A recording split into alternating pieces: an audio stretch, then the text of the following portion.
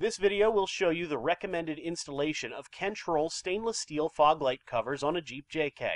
It is a simple process taking only a few minutes. No tools are needed except a shop rag and a cleaner. Before you begin, thoroughly wipe down the fog light lenses to remove bugs, tar, and any other dirt. Unwrap your new fog light covers and remove the 3M tape backing.